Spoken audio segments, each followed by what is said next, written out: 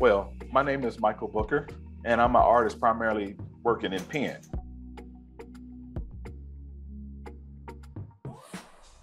So my piece, In Due Time, is the name of it. It's a piece about people going on a journey, people traveling. And as they're traveling, they're looking for a better way of life and a better way for them to live that getting away from all of the hardships, all of the things that they've been going through. But that place they're trying to get to, that journey they're on, is not necessarily just a physical place to go to, but more so of a state of mind. And so that journey can be a mental change or a way of thinking to better themselves and better the people around them.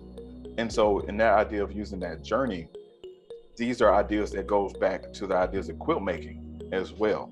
For example, during the Underground Railroad, quilts were used to send different messages to the slaves that were traveling during the Underground Railroad. So certain patterns would communicate different messages.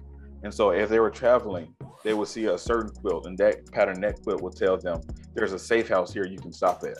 Or a different pattern would tell them, you need to find a change of clothes to blend in as you're traveling through here. And so this idea of these people on a journey and hiding those messages in the quilt is something I wanted to use for the work that I made for In Due Time.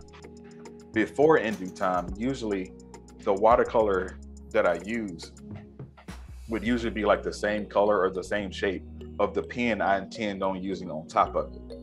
So In Due Time, for example, in the boy's head on top, you see in his hair, there's these waves in his head done in pen, but underneath that in watercolor, there's like this plaid done underneath it. And so just trying to mix up different shapes and colors that I wouldn't normally put together that I did in Due Time. There's also a part where the word faith is written down the side and like using text. And so like the way that I layered the watercolor and pen on top to juxtapose with each other and trying to point to those juxtapositions of like where the watercolor is versus where the pen is. Whereas previously I was trying to use them in conjunction to hide the watercolor. And this time I wanted them to be layered to let it show. I think as an artist, we want people to look at our work and recognize our work and get our messages out there. And for it to be on a public platform like this, it's a great experience and a great exposure to really facilitate the messages of embetterment and empowerment of ourselves.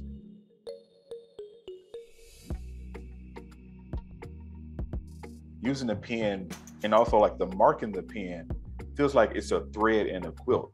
And so as I'm creating this journey, I'm trying to weave together these memories together through different colors, through different shapes and forms, the same way quilts are put together from different sources as well. My grandmother still makes quilts to this day, but growing up, she would make them and hand them to my sister and I. But I didn't really think much of it. It was just a thing that was always around. And then once I moved away to here in Maryland, I started thinking about home a lot more and started to think about the significance of those quilts and what they meant at the time. And started to dig a little bit deeper in that history of both from my family, but to the broader histories of quilt making as well. And thinking about what quilts really are, you're taking parts of different sources like old work pans from here, old bed sheets from here, and you're taking different parts of that and putting it together to create something new. And in that process, that's commonly seen in hip hop music as well through sampling, taking parts of different songs, recontextualizing them and putting this together to create something new.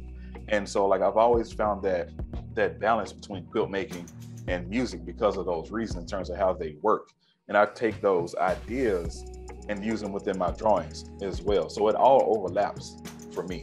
I have a lot of different playlists, and I think what music helps me do, it helps me set a tone or a mood for the work that I'm trying to create. With this journey, as I'm talking about these moments of like despair or isolation, but also on this goal toward happiness or contentment or a utopic paradise, whatever you want to call it, there's specific nuance feelings that I think that can occur that's hard to put into words for me, but I know how they feel.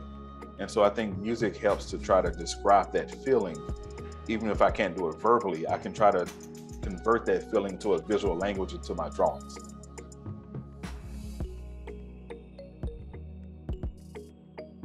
In some of my works, there are like family and friends Some of them are, random people I've kind of made up or sourced from reference photos. But I think no matter who the figures are in there, they're all me in some shape, form, or fashion. Because I feel like as I talk about this journey for other people, I'm also talking about my own journey as well. And so I like to represent those emotions through these figures. One, because I just don't want to draw myself. I find it kind of boring to put my own face in there.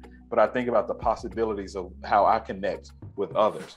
And like those faces, I always like to think about, like with the human figure and the human body, in my work, ways to obscure the face somehow, whether you're only seeing it from the side or from behind.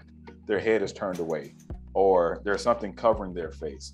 Or like I like to play with their hair to kind of tell a story within their hair, because I feel like our faces can deceive us a lot. And I think the figures in my work, I think they have something going on within their worlds.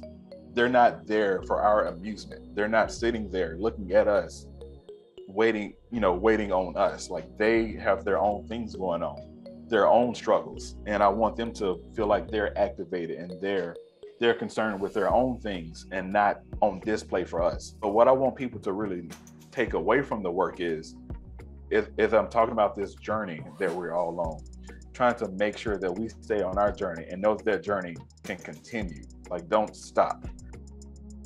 We're all trying to get somewhere, and we're all trying to make it to that destination. We may not ever make it there, but we'll always be on that journey trying to get there no matter what. And so hopefully we have a goal in mind that can be at the end of that journey. And I want people to kind of take away with this sense of pride in themselves, or this sense of accomplishment, and knowing that they can keep going and keep working and get to where they want to be in life.